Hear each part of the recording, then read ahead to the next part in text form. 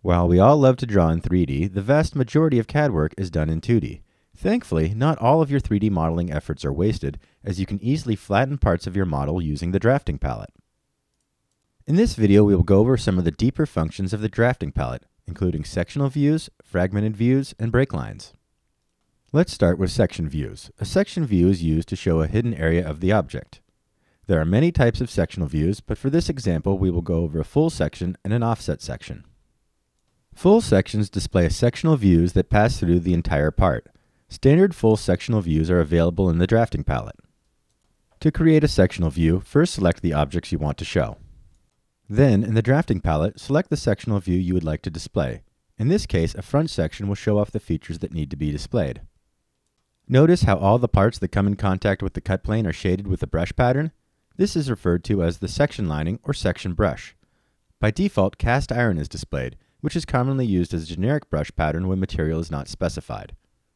Now, before I go any further, I will open up the properties of the view style by clicking in the bottom right-hand corner of the drafting palette. In the Properties dialog, I can change attributes such as scale, color, and pattern. Under Format, I will change the scale to 0.5 and check Don't Show Hidden Lines. Under Pen Visible, I will change the color to black. And under Section Brush, I will select Steel as my section lining. Next, with my front section selected, I will hit the plus sign at the top of the drafting palette. This will save my view. Now I can insert this view onto a drawing sheet. First, I will switch into Paper Space. Then with my view selected, I can click the Insert button at the top of the drafting palette. I can then click somewhere on the drawing sheet to place my view. And once the view has been inserted, its features can be labeled. An offset section is used to display features of a part that do not line up. The cut plane in this case does not travel in a straight line, and we will need to create a view line to define the cut plane. First, I will create a standard top view of the selected entity. Next, I will insert this view into Paper Space. Now it's time to draw the view line. When drawing the view line, I want to make sure it passes through the center of the features I want displayed in the sectional view.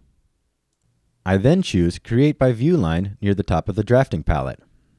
I then select the previously inserted view as the drafting object. For the view line, I select the polyline, then click to the top of that line to define the side. Notice how my sectional view now appears in the drafting palette? I can now select this view and place it on my drawing sheet. In the case that a view needs to be named, I can add an attribute to the view line by opening up Properties and typing a letter in the Attributes field of General Properties. I can then name the view using the Text tool. Fragmented views are used to display details of a larger object. Think of it as a magnifying glass. In this example, I will display framing connection of the steel structure. First, I will create my view, in this case a southwest isometric view, then insert it into Paper Space. Now I will draw a circle around the connection I would like to be displayed.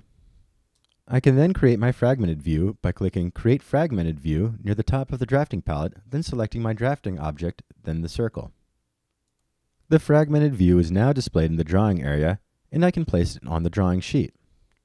After placing the fragmented view, I will want to scale it to make it appear larger on the sheet. The fragmented view is associative to the larger view, so moving the circle around will change what's displayed. Break lines are used to display parts and assemblies that are too long to fit on a sheet. To add a break line, first create a standard view. In this case, I will create an isometric southwest view of a steel support beam, then insert it into Paper Space. Now I will click Drafting Break near the top of the drafting palette. Next, I will define the top, then bottom distances for the break lines, then I will specify the distance between the two sides. Since the drafting object is off the page, I'll need to select it so I can place it correctly. To be sure I get the entire object, I will make the selection by dragging from right to left. Now that the view has been placed correctly, I can add labels to the different features. As you can see, creating flattened views of 3D objects using the drafting palette is not difficult at all, and it's a huge time saver.